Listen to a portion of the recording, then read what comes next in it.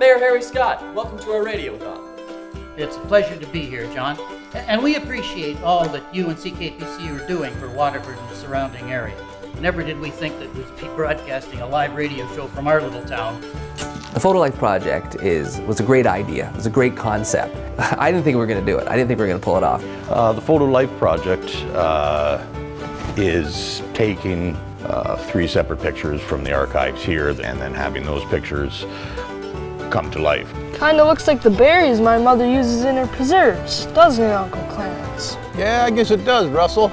I'm hoping it brings us something more valuable than a red ribbon at the fair. The ginseng scene was a complete nightmare. I would say that the biggest challenge was not having ginseng plants.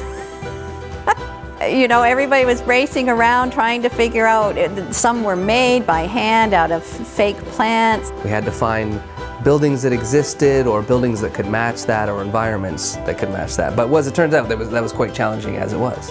As far as building the tower, it was pretty much exactly as I thought I would go building it. But once we got it on set, onto the middle of a windy hill, things changed then. Now don't you boys climb another inch. We've got a train to catch to Brantford, and I haven't scheduled any time for a hospital visit. Cars going by, there were motorcycles, there were planes, there were shotguns, and there were no deaths. And I knew that for us on the production side, I knew we'd be able to deliver, but we're still just a small part of a very large team. And the rest of the team being volunteers, you know, it was a worry. Can we pull this off?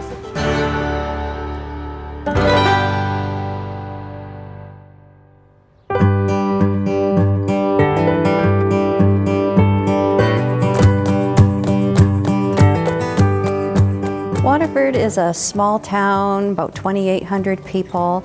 It's at the north end of Norfolk County. It has a really rich agricultural history. At one time was a real commercial and industrial hub, not so much anymore. Well, one thing that I really like about living in Waterford is that there's this underground kind of scene of the arts and whatnot, and it's very interesting to get into all that stuff. Everybody's very passionate about it. Theater seems to be a real interest for folks in Waterford and the surrounding area. When you go back in history, you can see that the Waterford Town Hall was used, there was opera houses there was vaudeville, all kinds of things going on.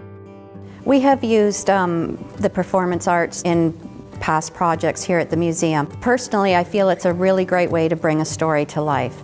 It's an entertaining way. It makes history less boring, which is, you know, sometimes the assumption. The Photo Life project is taking 3 separate pictures from the archives here and then having those pictures come to life, basically. It would be the picture and then that would be replaced by live actors and on a set, and then it would tell the story of what those pictures involved. Well, Melissa approached me with this idea. She saw an exhibit, I guess, online from one of the museums in the States, where a photo came to life. When I consulted Dean at Rainy Media, his response to the idea was, oh yeah, we can do that and we can do it much, much better, which was exactly what I wanted to hear. So we put together a production team. We set the timelines, and we had to, of course, choose those photos that we were going to use. And what we were looking for in the pictures was a scene in the pictures with enough characters and enough going on that photo that we could write a story around that photo, so that we could make 3 short films, 1 per photo. We chose photos that were told a uniquely Waterford story or Townsend Township story, but that we thought would have broad appeal. But it also couldn't be too complicated. We had to find buildings that existed or buildings that could match that or environments that could match that. Turns out that was quite challenging as it was. The ginseng film depicts Clarence Hellier finding wild ginseng root and realizing that it was something that he could harvest and sell. So it's really about the beginning of the ginseng industry in Ontario. It happened right here. The ginseng set was one of the trickier ones because ginseng was originally grown in apple orchards, and we quickly found out that the apple trees in this picture weren't grown like that anymore. So how we found the ginseng garden set or location was, I was on another shoot, and we were just driving along Front Road in St. Williams, and we turned this corner and I looked on the right, and all these trees were planted in rows. My cameraman, who was going to be shooting the Photo Life project with me, was with me at the time. And we matched up the pictures and we said, yeah. He said, I think this will work. We built most of it the night before, but we still couldn't dress it because, as it turns out, ginseng was being harvested then, so we couldn't get any actual ginseng plants. I didn't think we were going to do it. I didn't think we were going to pull it off. It was down to the night before we were shooting. Holly and I were running around, driving from garden center to garden center with a picture saying, have you got anything that looks like this? And luckily, one of the places, they said, oh, I've got something that looks just like that. And she showed us the plant. We're like, okay, we think this will work. So we laid them all out, kind of, you know, put boards around them so it didn't look like they were in potted plants, because I think some of them were on loan. And I think that caused some stress, but you know what? You know, Murphy's Law is rampant in filmmaking. Like, what can go wrong will go wrong, and you just have to overcome it. We had a horticulturalist at the opening, and he said, where did you get the ginseng at that time of year? And I said, that wasn't ginseng, and he had no idea.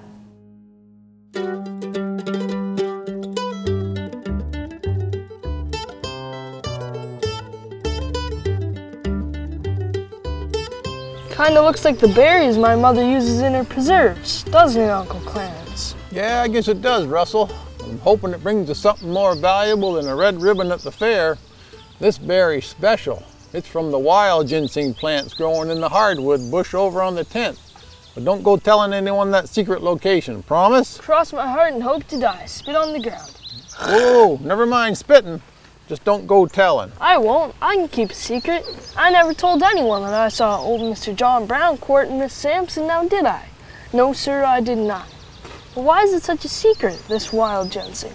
Because Queen Victoria herself has declared this an endangered species. So we can grow new, sell that, but protect the old. That's good thinking. Well, I guess that's why she's the queen. These berries are going to grow us some valuable root. We're going to dig it, wash it, dry it, and barrel it up. I've tasted the root, and it tastes stronger than turnip. Who's going to pay a good $1 for something tasting like dirt? The Bell Butler Company in New York City. That's who. New York City? Are you telling me something you grow right here in your orchard in Norfolk County is going to end up in New York City? Yep. They put it on a train in Waterford, and it travels into New York Central Station. And that's not its final stop. From there, they put it on a ship and send it off to China. How do I know you're telling the truth, Uncle Clarence? Remember when your aunt and I went to visit her cousins in Michigan? Yeah. Well, I saw this ad in the magazine for a fur broker in New York City. It says he's looking to buy ginseng root, begging for it in fact. See right here, Bell Butler CEO. That's short for company. New York buyers and exporters of ginseng for over 30 years. Cash, paid by the pound. I thought to myself, I know what that is, and better yet, I know where to find it. Under the hardwood over on the 10th concession. Yep, but that's wild ginseng, so we can't dig it up. I just took a little seed. And planted it here in your apple orchard, which is just like under the hardwoods. Exactly. Ginseng needs leaf cover to protect it from the hot sun, and the leaves to fall off as mulch cover during winter. That's brilliant, Uncle Clarence. You're going to harvest 2 crops at the same time every year, apples and ginseng. Well, not exactly, Russell. We won't be digging this ginseng for almost 7 years. 7 years? Yep.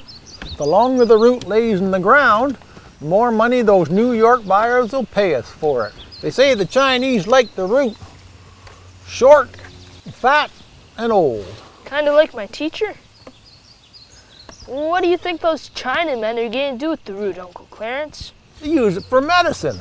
They say it purifies the blood and can cure asthma and a stomach ache. That's some medicine. Some even say it can make a man, well, more energetic. Energetic? Energetic in the sense that if old John Brown was to ever snag Miss Sampson, well, he could use a little ginseng himself. Well, let's finish picking these berries before your aunt calls us in for supper.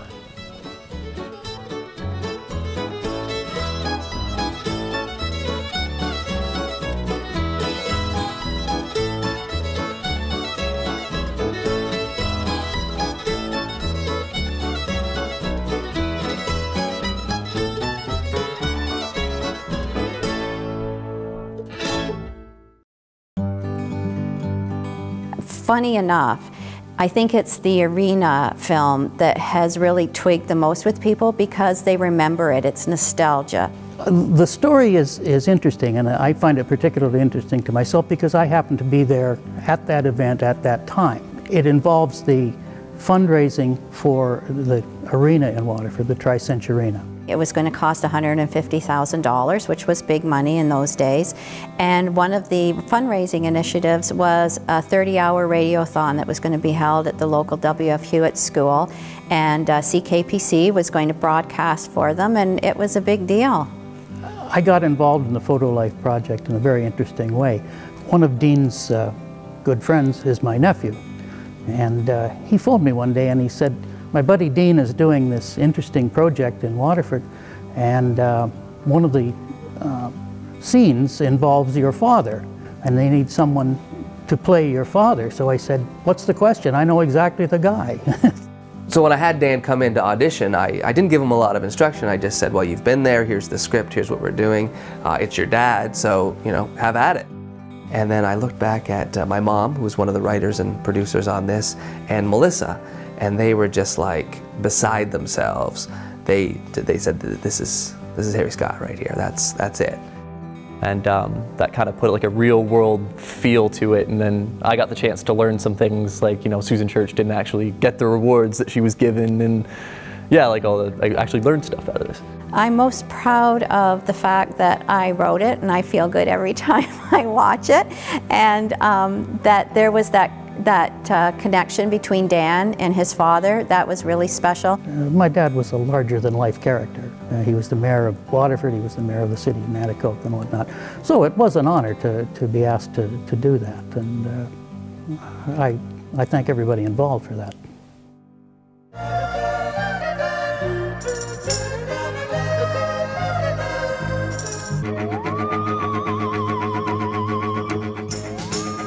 That was the Beach Boys with their #1 hit, Good Vibrations.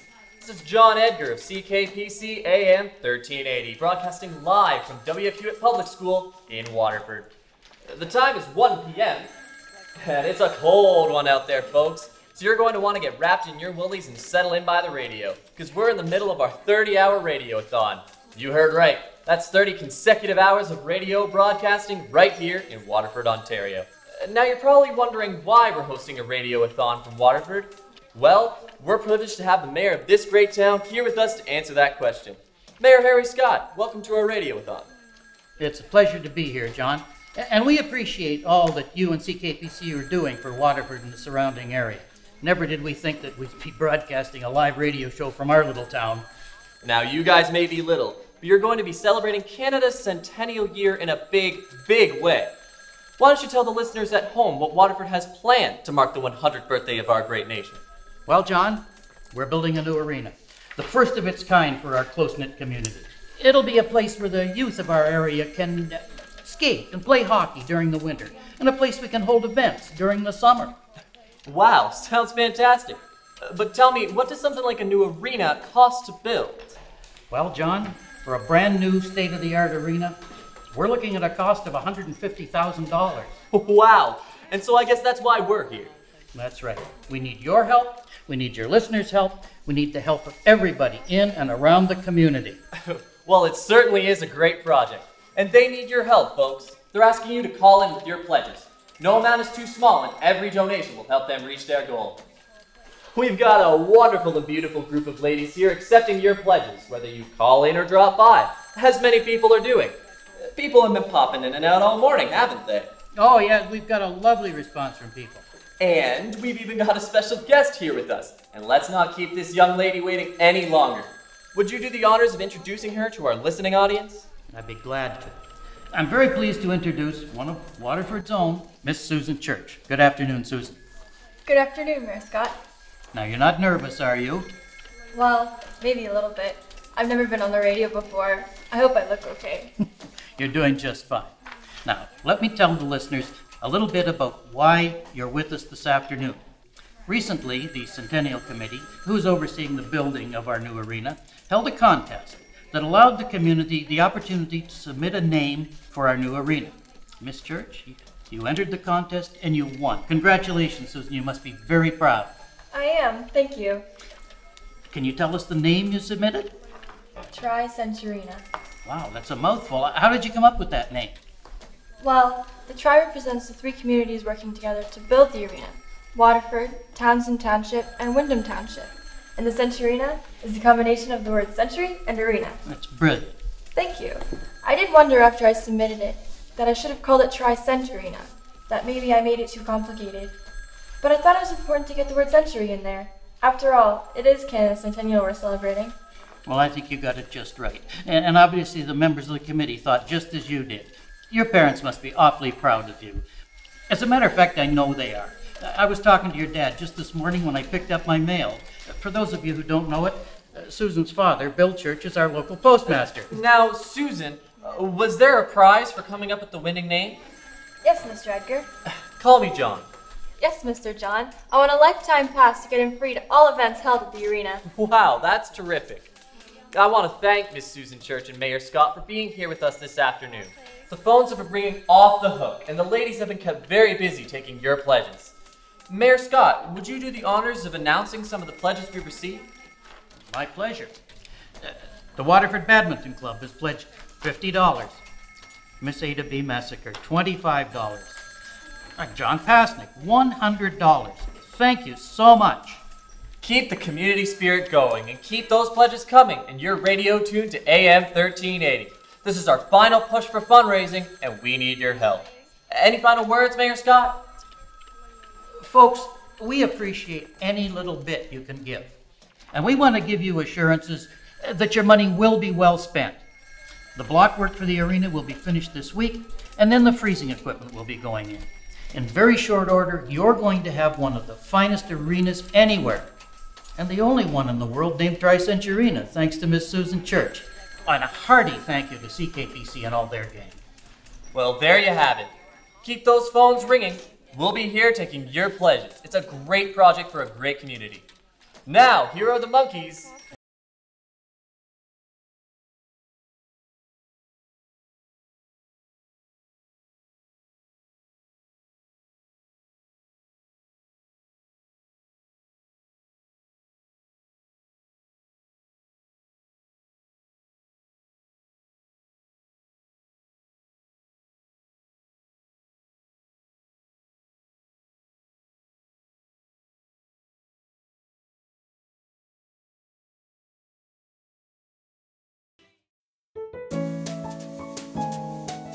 Well, the geodetic tower was erected in the early 1900s, and it was just at the north end of town. And at the top of that tower was the highest point in Norfolk County, and it was done as a project by the federal government to map and survey the Dominion of Canada. And tourists were coming to climb the tower and get that bird's eye view. As we had asked around, not many people knew that there ever was a tower here.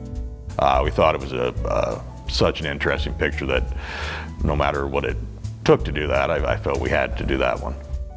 So the tower came with a whole bunch of challenges. I mean, not only did we have to build this huge set piece, but you know, we had to make sure that it was safe for actors to get on, that it wasn't going to blow over.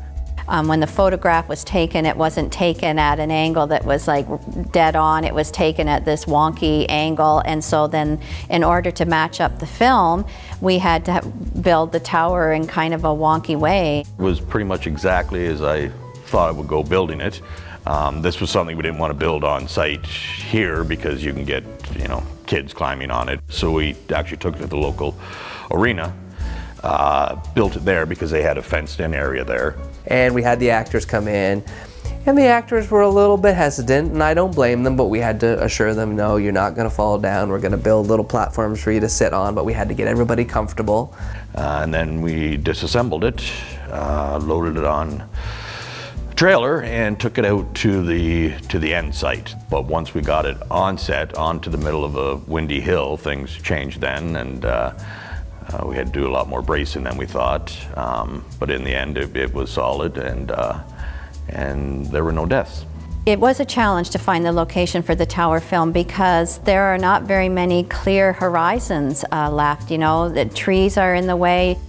And then it wasn't until we found a farmer's field just outside of Waterford that we were able to build the tower on there and position the camera so that you didn't see anything else in the background. The cast was the largest for that film, and it was a bit more of a challenge. We took headshots of everybody that auditioned, and then it was a matter of matching their build, their look to the people in the film. We even had to eliminate a couple of the children out of the picture itself because we didn't have people that would match up to that. I was just really impressed because everyone came and they were serious and they were going to see this through. You know, a lot of times people think acting is very glamorous. It's a lot of hurry up and wait. It was a lot of waiting for me, but I liked it because I got to kind of take in what was going on and just kind of see it all come together.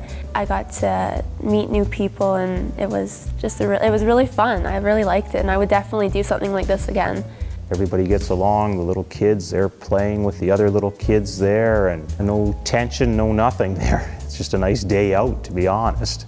As far as seeing the script that I had written come to life, it was something very interesting. I mean, you start with one picture and you make up your characters as much as you can in 3 minutes, and it's a very interesting thing to watch unfold.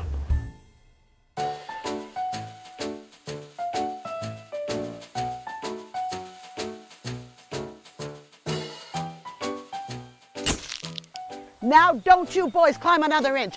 We've got a train to catch to Brantford, and I haven't scheduled any time for a hospital visit. Besides, this tower is not meant for climbing. Then why did they build it? And why did they put ladders on it? So we can spy on the Americans. No, not quite, Elizabeth.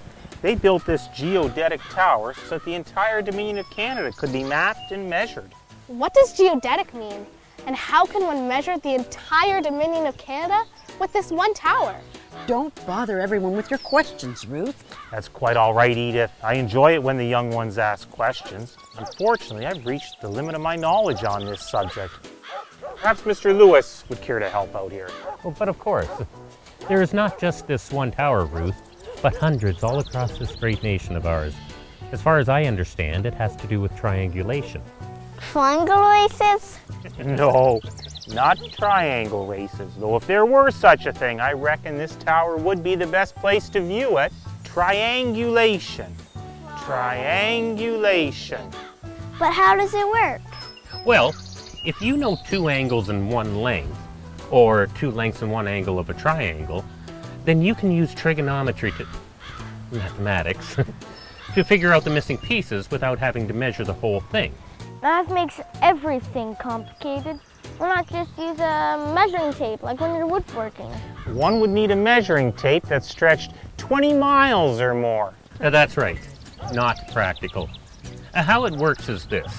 Men from the Geological Society climb to the top of the tower at night and use a very bright light to bounce a beam off a mirror on another tower, say in Woodstock or Long Point. Once the beams align, they know they have a straight line. Is it true that they chart the stars at night as well, like the mariners do? Why, yes, I've heard they do that too. They use the stars to find their latitude. How tall would you say this tower is? 70 feet. And on this hill, it is the highest point in Norfolk County. It looks like it goes on forever. I wish I could climb to the top of this tower. I mean, the view must be incredible. No daughter of mine will ever climb a tower in her Sunday best. Well, then we'll come back on Tuesday. All right, everyone, that's enough. Come along, we have a train to catch. Come along.